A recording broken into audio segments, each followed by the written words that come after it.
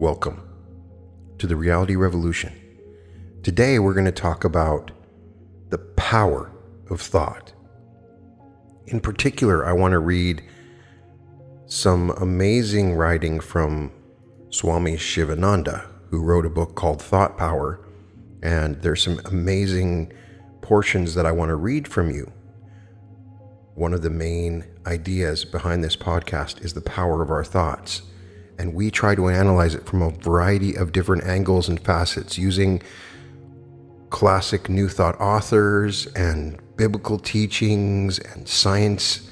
And this particular book really discusses thought and allows us to understand its nature and how ultimately it is the architect of our destiny. Swami Shivananda was an amazing guru who lived from 1887 to 1963, who was a proponent of Vedanta, and he taught yoga and wrote over 200 books, and many of them are really enlightening about a variety of different subjects, and I really like what he has to say about the power of thought. Joseph Murphy was a friend and had met Shivananda, as he discusses in our episode Dreams Bring Counsel, so I was interested in looking into more information by him, and I find this highly relevant and educational on the power of thought. He begins by saying, if the mind dwells continually upon one train of thought, a groove is formed into which the thought force runs automatically, and such a habit of thought survives death, and since it belongs to the ego, is carried over to the subsequent earth life as a thought tendency and capacity. Every thought, it must be remembered, has got its own mental image. The essence of the various mental images formed in one particular physical life is being worked out in the mental plane. It constitutes the basis for the next physical life. Just as a new physical body is formed in every birth, so also a new mind and a new Buddhi are formed in every birth. Not easy is the act of explaining the detailed workings of thought and destiny. Every karma produces twofold effect, one on the individual mind and the other on the world. Man makes the circumstances of his future life by the effect of his actions upon others. Every action has a past which leads up to it. Every action has a future which proceeds from it. An action implies a desire which prompted it and a thought which shaped it. Each thought is a link in an endless chain of causes and effects, each effect becoming a cause, and each cause having been an effect, and each link in the endless chain is welded out of three components: desire, thought, and activity. A desire stimulates a thought embodies itself as an act constitutes the web of destiny. Selfish coveting of the possessions of others, thought never carried out into active cheating in the present, makes one a thief in a later life, while hatred and revenge secretly cherished are the seeds from which the murderer springs. So again, unselfish, loving yields as harvest the philanthropist and the saint, and every thought of compassion helps to build the tender and pitiful nature which belongs to one who is a friend to all creatures. Recognize the great powers of thought. By right thinking, make for yourself a great destiny. You sow in action and reap a habit. A habit sown results in character. You sow a character and reap a destiny. Man is the master of his own destiny. You yourself make, by the power of your thought, your destiny. You can undo it if you like. All faculties, energies, and powers are latent in you. Unfold them and become free and great. Thoughts chisel your countenance. Your face is like a gramophone record or plate. Whatever you think is at once written on your face. Every vicious thought serves as a chisel or needle to write down the thoughts on your countenance. Your faces are covered with scars and wounds which are made by the vicious thoughts of hatred, anger, lust, jealousy, revenge. From the nature of the scar on your face, we can at once read your state of mind. We can at once diagnose the disease of your mind.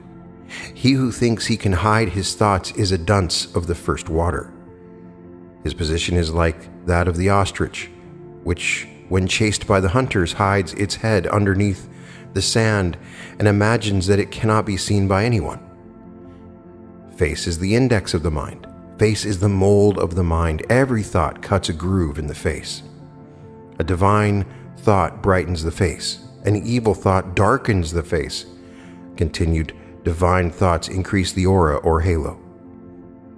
Continued evil thoughts increase the depth of dark impressions, just as the continued striking of a vessel against the edge of a well while drawing water makes deeper and deeper hollow on the vessel. The facial expression truly advertises the inner state of the mind or the true contents of the mind. The face is like an advertisement board wherein is advertised what is going on inside the mind.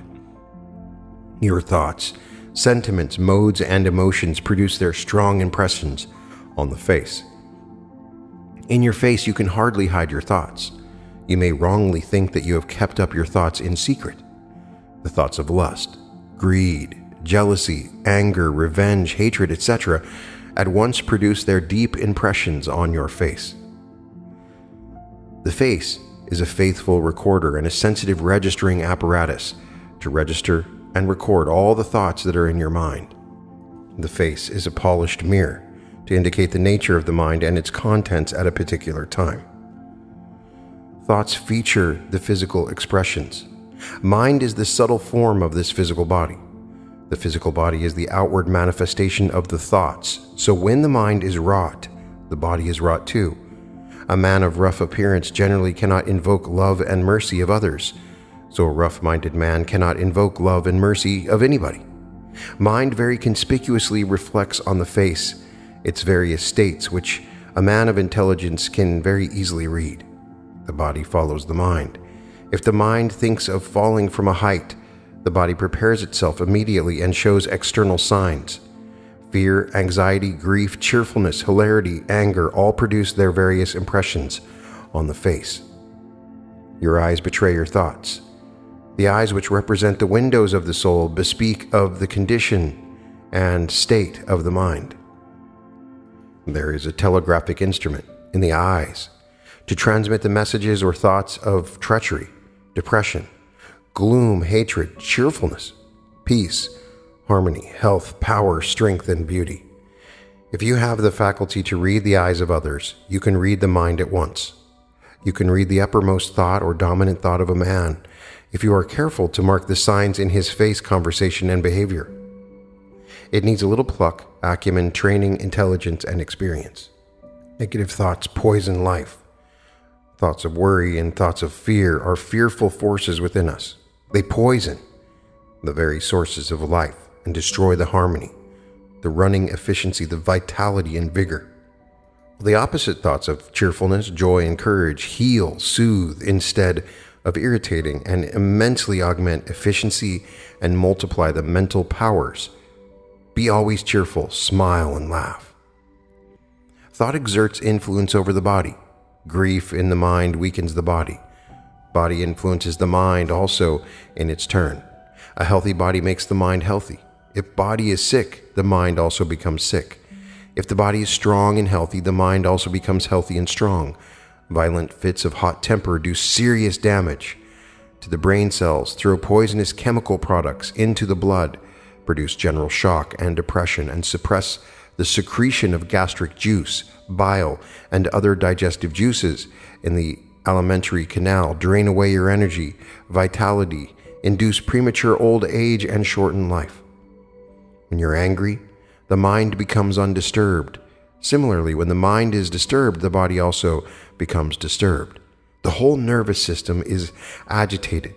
You become enervated. Control anger by love.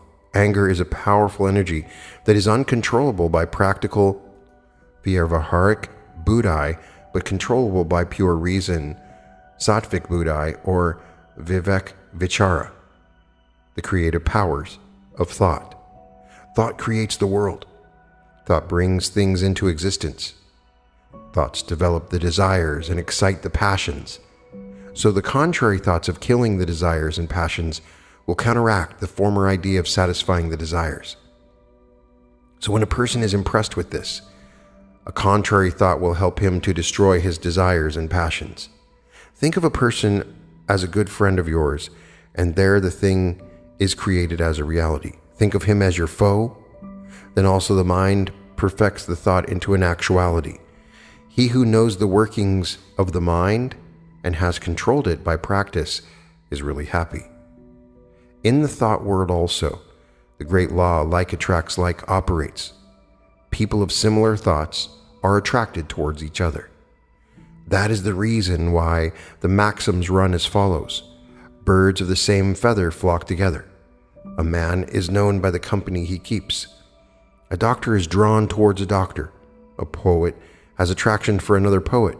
A songster loves another songster. A philosopher likes another philosopher. A vagabond likes a vagabond. The mind has got a drawing power. You are continually attracting towards you from both the seen and the unseen sides of life forces, thoughts, influences, and conditions most akin to those of your own thoughts and lines. In the realm of thought, people of similar thoughts are attracted to one another. This universal law is continually operating whether we are conscious of it or not. Carry any kind of thought you please about with you, and so long as you retain it, no matter how you roam over the land or sea, you will unceasingly attract to yourself, knowingly or inadvertently, exactly and only what corresponds to your own dominant quality of thought. Thoughts are your private property, and you can regulate them to suit your taste entirely by steadily recognizing your ability to do so. You have entirely in your own hands to determine the order of thought you entertain, and consequently the order of influence you attract, and are not mere willowy creatures of circumstances, unless indeed you choose to be. Mental actions are real actions. Thought is the real action. It is a dynamic force. It may be remembered, thought is very contagious, nay, more contagious than the Spanish flu. A sympathetic thought in you raises a sympathetic thought in others with whom you come in contact. A thought of anger produces a similar vibration in those who surround an angry man. It leaves the brain of one man and enters the brains of others who live at a long distance and excites them. A cheerful thought in you produces cheerful thoughts in others. You are filled with joy and intense delight when you see a batch of hilarious children playing mirthfully and dancing in joy. A thought of joy in us creates sympathetically a thought of joy in others. So do sublime elevating thoughts. Keep a good and honest man in the company of a thief, he will begin to steal. Keep a sober man in the company of a drunkard, he will begin to drink. Thought is very contagious. Keep the heart young. Do not think I have become old. To think I have become old is a bad habit. Do not entertain this thought at 60, think I am 16. As you think, so you become. This is a great psychological law. As a man thinketh, so he becometh. This is a great truth or truism. Think I am strong, strong you become. Think I am weak, weak you become. Think I am a fool you become. Think I am a sage or God you become. Thought alone shapes and molds a man. Man lives always in a world of thoughts. Every man has his own thought world. Imagination works wonders. Thought has tremendous force. Thought, as already said, is a solid thing. Your present is the result of your past thoughts, and your future will be according to your present thoughts. If you think rightly, you will speak rightly and act rightly. Speech and action simply follow the thoughts. Understand the laws of thought. Every man should have a comprehensive understanding of the laws of thought and their operations. Then alone one can live in this world smoothly and happily. He can utilize the helping forces to serve his ends in the best possible manner. He can neutralize the hostile forces or antagonistic currents. Just as the fish swims against the current, so also he will be able to go against the hostile currents by adjusting himself properly and safeguarding through suitable precautionary methods. Otherwise, he becomes a slave. He is tossed about hither and thither, helplessly by various currents. He is drifted like a wooden plank in a river. He is a very miserable and unhappy always, although he is wealthy and possesses everything. The captain of a steamer who has mariner's compass, who has knowledge of the sea, the routes, and the oceanic currents, can sail smoothly. Otherwise, his steamer will be drifted here and there and helplessly wrecked by dashing against some icebergs or rocks. Likewise, a wise sailor in the ocean of this life who has a detailed knowledge of the laws of thought and nature can sail smoothly and reach the goal of his life positively. Understanding the laws of thought, you can mold or shape your character in any way you like. The common saying, "As a man thinketh, so he becometh," is one of the great laws of thought. Think you are pure, pure you will become. Think you are noble, noble you will become. Become an embodiment of good nature. Think good of all. Do always good actions. Serve, love, give, make others happy. Live to serve others. Then you will reap happiness. You will get favorable circumstances or opportunities and environments. If you hurt others, if you do scandal-mongering, mischief-mongering, backbiting, tale-bearing, if you exploit others, if you acquire the property of others by foul means, if you do any action that can give pain to others, you will reap pain. You will get unfavorable circumstances or opportunities and environments. This is the law of thought and nature. Just as you can build your good or bad character by sublime or base thinking, so also you can shape your favorable or unfavorable circumstances by doing good or bad actions. A man of discrimination is always careful, vigilant, and circumspect. He always watches carefully his thoughts. He introspects. He knows what is going on in his mental factory, what vritti or guna is prevailing at a particular time. He never allows any evil thought to enter the gates of his mental factory. He at once nips them in the bud. By his good thinking, by watching the nature of his thoughts, by introspection, by active noble thinking, the man of discrimination builds his noble character, forms his high destiny. He is careful in his speeches. He speaks little. He speaks sweet, loving words. He never utters any kind of harsh words that can affect the feelings of others. He develops patience, mercy, and universal love. He tries to speak truth. Thus, he puts a check on the impulses of speech. He uses measured words. He writes measured lines. This produces deeply profound and favorable impression on the minds of people. He practices ahimsa and brahmacharya in thought, word, and deed. He practices saucha and arjava, straightforwardness. He tries to keep up balance of mind and to be always cheerful. He keeps up Sudha Bhava. He tries these three kinds of tapas, physical, verbal, and mental, and controls his actions. He cannot think any evil. He cannot do any evil action. He prepares himself to get always favorable circumstances. He who spreads happiness will always get such favorable circumstances as can bring him happiness. He who spreads pain to others will doubtless get, according to the law of thought, such unfavorable circumstances as can bring him misery and pain. Therefore, man creates his own character and circumstances by the manner of his own thinking. Bad character can be transmuted into good one by good thoughts, and unfavorable circumstances can be changed into favorable circumstances by doing good actions. As you think, so you become. As are your thoughts, so must be your life. Improve your thinking. Better thoughts bring better actions. Mere thinking of the objects of this world is pain. Bondage is caused by the very act of thought. Pure thought is a mightier force than electricity. The mind which is attracted by objects of sense tends to bondage, while that which is not so attracted tends to emancipation. Mind is a bandit. Slay this mind bandit. You will be happy and free forever. Manifest all your strengths in the task of conquering your mind. This is true manliness. Self-denial is a means to the purification and refinement of mind. Purify and still the thoughts. The layers of ignorance covering the knowledge will not be removed without a calm mind. The subtle part of Food forms the mind. Mind is manufactured out of food. The subtle part of food is transformed into mind.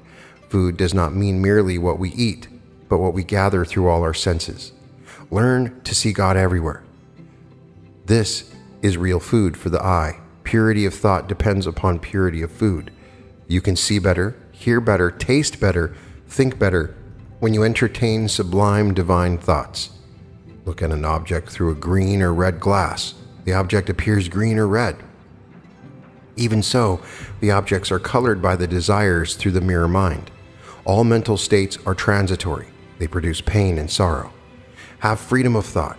Free yourself from the slavery of prejudice that blunts intellect and dulls thoughts. Think of the immoral Atman. This is the right method of direct original thinking. The Atman reveals itself after the purification of thoughts. When the mind is serene without any want, without any motive, without any craving or desire or thought, without any compulsion, without hope, then the Supreme Atman shines. This is the experience of bliss. Live the way in which saints live. This is the only way to victory over thoughts, mind, and lower self. And until you have conquered mind, there can be no sure and permanent victory. Be careful of your thoughts. Whatever you send out of your mind comes back to you. Every thought you think is a boomerang. If you hate another, hate will come back to you. If you love others, love will come back to you. An evil thought is thrice cursed. First, it harms the thinker by doing injury to his mental body. Secondly, it harms the person who is the object. Lastly, it harms all mankind by vitiating the whole mental atmosphere. Every evil thought is a sword drawn on the person to whom it is directed. If you entertain thoughts of hatred, you are really a murderer of that man against whom you foster thoughts of hatred.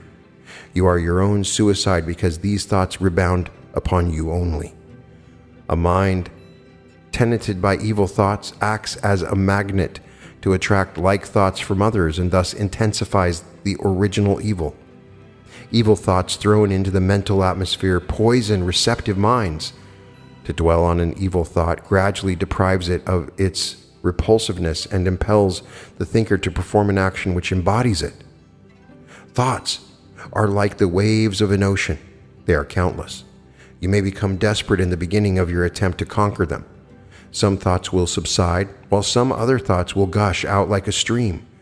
The same old thoughts that were once suppressed may again show their faces after some time. Never become despondent at any stage of practice. You will surely get inner spiritual strength. You are bound to succeed in the end. All the yogins of yore had to encounter the same difficulties that you are experiencing now. The process of destruction of mental modifications is difficult and long. All thoughts cannot be destroyed in a day or two. You should not give up the practice of destroying the thoughts in the middle when you come across some difficulties or stumbling blocks. The Buddha declared, "All that we are is made up of our thoughts. It is our thoughts that cause the round of births, so we should always strive to purify our thoughts. When we go and sit near a sage, we feel a unique calmness, but if we are in the company of a bad and selfish person, we feel uneasy. It is because the vibrations of peace and calmness emanate from the aura of the sage, whereas from the aura of the selfish person emanate vibrations of evil and selfish thoughts. The second effect of thought is the creation of a definite form. The quality and the nature of a thought determine the color and the clearness of that thought form.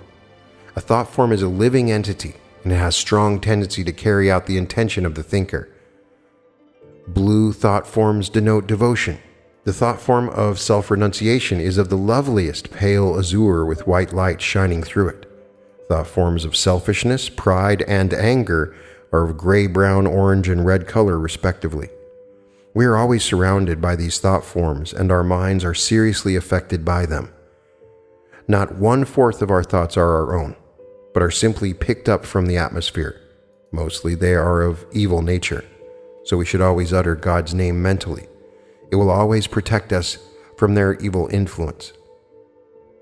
Particularly around minds of highly developed thought power, we sense the manifest phenomenon of a powerful aura. The palpable influence of highly developed mind over a less developed mind needs to be specially marked. It is not possible to provide a description of what it is like to be in the presence of a master or a developed adept. To sit in his presence, though he hardly speaks a word, is to feel a thrilling sensation and discover the impacts of new inspirations that it yields on our minds. Mind carries aura, mental aura or psychic aura. The Sanskrit term for aura is tejas. It is brilliant or halo that emanates from the phenomenon of mind. And those who have sought the full development of their minds, we find it extremely effulgent. It is capacitated to travel long distances and affect in the most beneficial manner a large number of persons who are privileged to come under its influence. It must be noted that the spiritual aura is far more powerful than either psychic or pranic or mental aura. People of gloomy moods attract themselves gloomy things, and gloomy thoughts from others and from Akashic records in the physical ether. Persons with hope, confidence, and cheerful spirits attract thoughts of similar nature from others. They are always successful in their attempts. People with negative moods of depression, anger, and hatred do positively injure to others. They infect others and raise these destructive streams of consciousness in others. They are culpable. They do great damage in the thought world. People with happy and cheerful moods are a blessing to society. They bring happiness to others.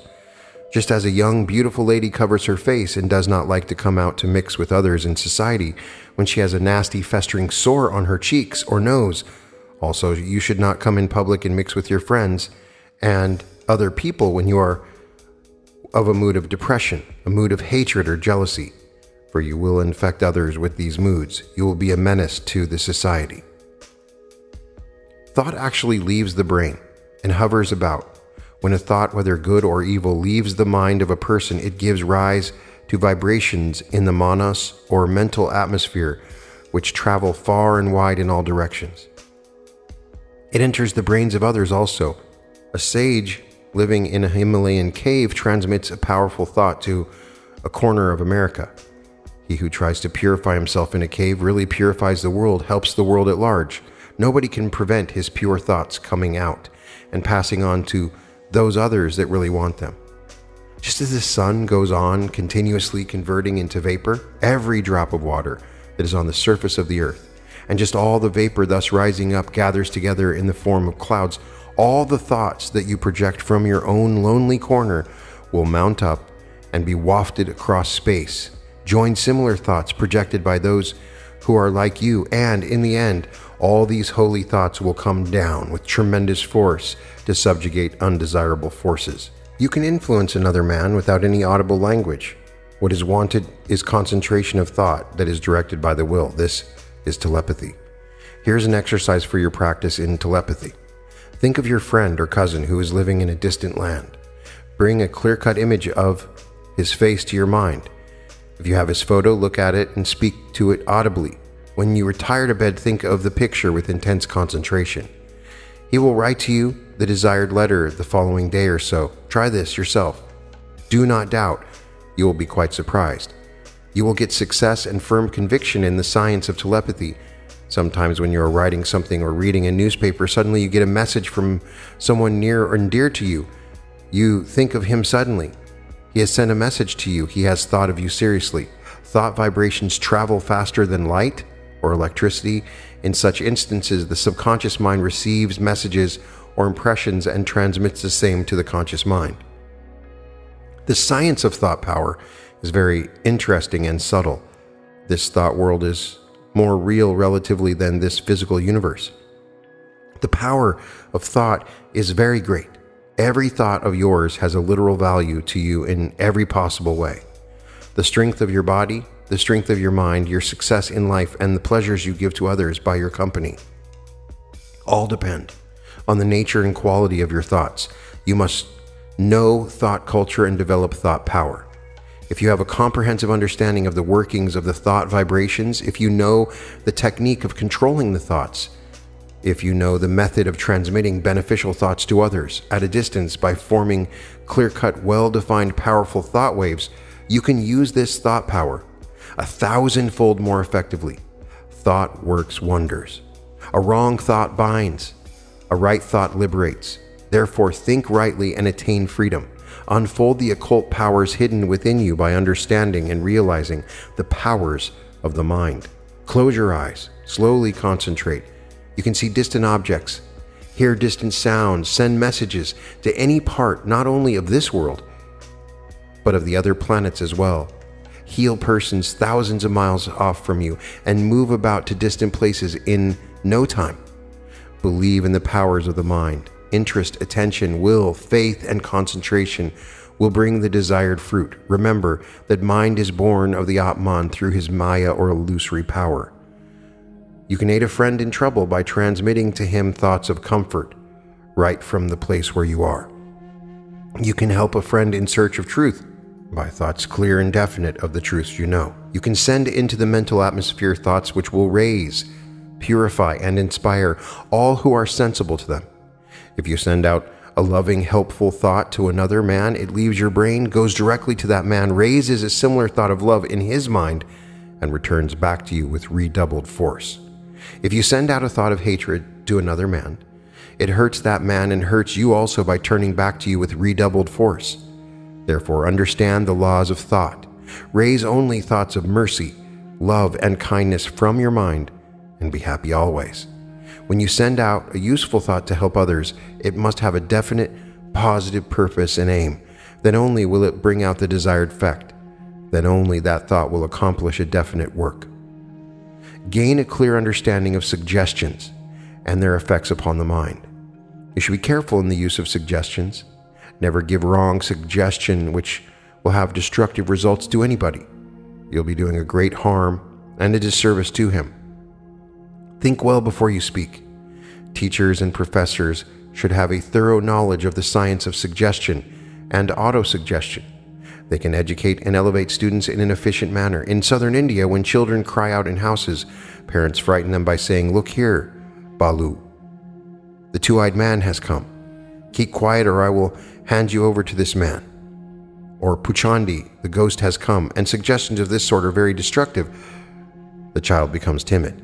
The minds of children are elastic, tender, and pliable. Changing or obliterating the bad thoughts becomes impossible when they grow. When the child grows into a man, he manifests timidity. Parents should infuse courage into the minds of their children.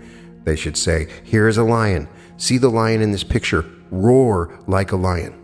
Be courageous." See the picture of Shivaji, Arjuna, or Clive. Become chivalrous. In the West, teachers show pictures of battlefields to children and say, "Look here, James. See this picture of Napoleon? Look at his chivalry. Won't you like to become a commander-in-chief of the army or a brigadier general?" They infuse courage into the minds of children from their very childhood. When they grow, these get strengthened by additional external stimuli. Practice telepathy in the beginning from a short distance. It is better to practice at night to start with. Ask your friend to have the receptive attitude and concentrate at 10 o'clock. Ask him to sit with his eyes closed in a dark room. Try to send your messages exactly at the appointed time. Concentrate on the thoughts that you want to send. Will strongly now. The thoughts will leave your brain and enter the brain of your friend. There may be some mistakes in the beginning, here and there. When you advance in practice and know the technique well, you will always be correct in sending and receiving messages. Later on, you'll be able to forward messages to different corners of the world. Thought waves vary in intensity and force. The sender and receiver should practice great and intense concentration. Then there will be force in sending the messages, clarity and accuracy in receiving the messages. Practice in the beginning telepathy from one room to the next room in the same house. The science is very pleasant and interesting. It needs patient practice. Practice of telepathy, thought reading, hypnotism, mesmerism, and psychic healing clearly proves that the mind exists and that a higher mind can influence and subjugate the lower mind. From the automatic writing and the experiences of a hypnotized person, we can clearly infer the existence of the subconscious mind, which operates through the 24 hours. Thought is life. What you think, that you are. Your thought creates your environment. Your thoughts constitute your world. If you entertain healthy thoughts, you can keep good health. If you hold on to sickly thoughts in the mind, thoughts of diseased tissues, thoughts of weak nerves, thoughts of improper functioning of organs, you can never expect good health, beauty, and harmony. Remember that a body is a product of the mind and is under the control of the mind. If you hold on to vigorous thoughts, your body too will be vigorous. Thoughts of love, peace, contentment, purity, perfection, divinity will make you and also others around you perfect and divine. Cultivate divine thoughts. Divine thoughts elevate the mind and expand the heart. A base thought excites the mind and renders the feelings morbid and dark. Those who have even a little control over their thoughts and speech will have a calm, serene, beautiful, charming face, a sweet voice, and their eyes will turn brilliant and lustrous. Every thought or emotion or word produces a strong vibration in every cell of the body and leaves a strong impression there. If you know the method of raising an opposite thought, then you can lead a happy, harmonious life of peace and power. Thought of love will at once neutralize a thought of hatred. A thought of courage will immediately serve as a powerful antidote against the thought of fear. Man sows a thought and reaps an action. He sows an action and reaps a habit. He sows a habit and reaps a character. He sows a character and reaps a destiny. Man has made his own destiny by his own thinking and acting. He can change his destiny. He is the master of his own destiny. There is no doubt of this. By right thinking and strong exertion, he can become the master of his destiny. Every change in thought makes a vibration in your mental body, and this, when transmitted to the physical body, causes activity in the nervous matter of your brain. This matter in the nervous cells causes many electrical and chemical changes in them. It is thought activity which causes these changes. When the mind is turned to a particular thought and dwells on it, a definite vibration of matter is set up, and often more of this vibration is caused. The more does it tend to repeat itself, to become a habit, to become automatic. The body follows the mind and imitates its changes. If you concentrate your thought, the eyes become fixed. It is often said that man is the result of his environmental forces. This is not true. We cannot believe this because the facts always prove the contrary. Many of the world's greatest men have been born in poverty and in adverse circumstances. Many who have been born in the slums and filthy surroundings have risen to the highest status in the world. They have won laurels of fame and distinguished themselves in politics, literature, and poetry. They have become brilliant geniuses and beacon lights of the world. How do you account for this? Man is certainly not a creature of environments or circumstances. He can control and modify them by his capacities, character, thoughts, good actions, and right exertion. There is no limit to the power of human thought. The more concentrated the human mind is, the more power is brought to bear on one point. The rays of the mind are scattered in the case of the worldly-minded person. There is a dissipation of mental energy in various directions. For purposes of concentration, these scattered rays have to be gathered by the practice of concentration, and then the mind must be made to turn towards God. Cultivate attention. You will have a good concentration. A serene mind is fit for concentration. Keep the mind serene. Be cheerful always. Then, alone, can you concentrate. Be regular in your concentration. Sit in the same place at the same time. Destroy random thinking. Take a subject and think of its different aspects and bearing. When you think so on one subject, never allow any other thought to enter your conscious mind. Withdraw the mind again to the subject on hand. Every sensual thought rejected, every temptation resisted, every harsh word withheld, every noble aspiration encouraged, helps you to develop willpower or soul force and takes you nearer and nearer to the goal. With strong feeling, repeat mentally, my will is powerful, pure, and irresistible. Om, Om, Om. I can do everything through my will. Om, Om, Om. I have the invincible will. Om, Om, Om. Will is the dynamic soul force. When it operates, all the mental powers, such as the power of judgment, power of memory, power of grasping, power of conversation, reasoning power, power of discrimination, reflection, inference, all these things come into instant play. Will is the king of mental powers. When rendered pure and irresistible, thought and will can work wonders. Will becomes impure and weak through vulgar passions, love of pleasures and desires. The lesser the number of desires, the stronger is the thought power and the will. When sexual energy, the muscular energy, anger are transmuted into the will force, they are controlled. There is nothing impossible on earth for a man of strong willpower. When you think on one subject, do not allow other thoughts to enter. When you think of a rose, think of the different kinds of roses only. Do not allow other thoughts to enter. When you think of mercy and mercy only.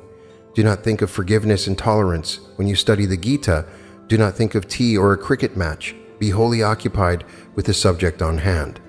Napoleon controlled his thoughts in this manner. When I want to think of things more pleasant, I close the cupboards of my mind, revealing the more unpleasant things of life, and open up the cupboards containing the more pleasant thoughts. If I want to sleep, I close up all the cupboards of my mind. Suppose the evil thoughts stay in your mind for 12 hours or recur every third day. If you can make them stay for 10 hours and recur once in a week by daily practice, concentration, and meditation, that is a decided improvement. If you continue your practice, the period of stay and recurrences will be gradually lessened. Eventually, they will disappear altogether. Compare your present state of mind with that of last year or year before. You will be able to find out your progress. At first, a wrong thought enters the mind. When you entertain a strong imagination, you take delight on dwelling on that wrong thought. You give consent to its stay in mind, and gradually, the wrong thought, when it is not resisted, takes a strong hold in your mind.